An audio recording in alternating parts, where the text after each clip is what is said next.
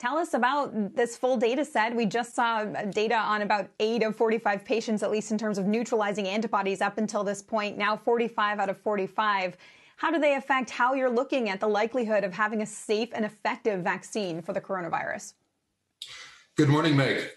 Yes, indeed. We saw data that this vaccine can induce neutralizing antibodies in everybody who got vaccinated. This is, of course, reassuring to us, and I think puts us on a positive path towards a large phase 3 trial with which we hope to demonstrate the safety and efficacy.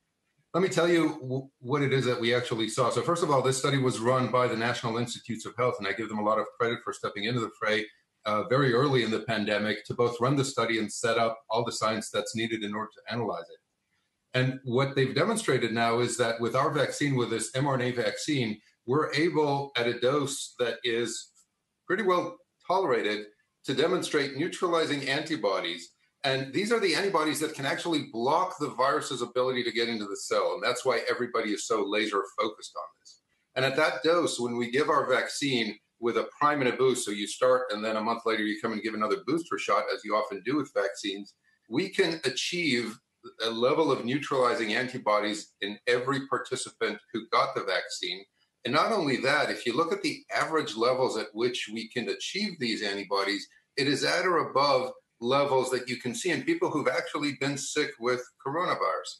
And the reason that's important is that, to the best of our knowledge today, if you've been sick with COVID-19, you're unlikely to get sick again, at least not in the near-term future, based on the data that we have today. So if we can get your immune response to recognize that part of the virus that allows your immune response to prevent it from replication at levels that are there or higher, I think it bodes well, we believe, for the potential of this vaccine to ultimately prevent COVID-19 disease.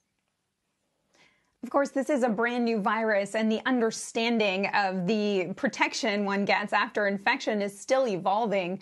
How would you say, your data really stack up against our understanding, both in terms of neutralizing antibodies and a T-cell response that you saw in participants as well, as to how protective this vaccine really could be?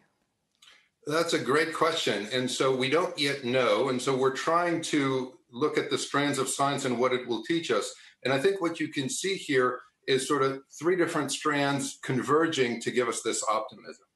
The first is that we understand this virus well enough, both from experiments done with this virus as well as its close cousins, SARS and MERS, that this spike protein is really the critical piece of the virus that you need to block with your immune system. And we've shown that in preclinical models, we and others as well. So that's the first point.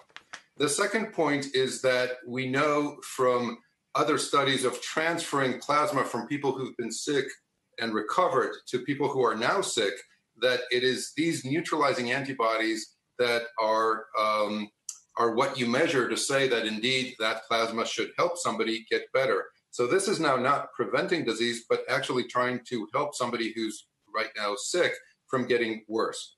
And so that's another line of evidence to point at this.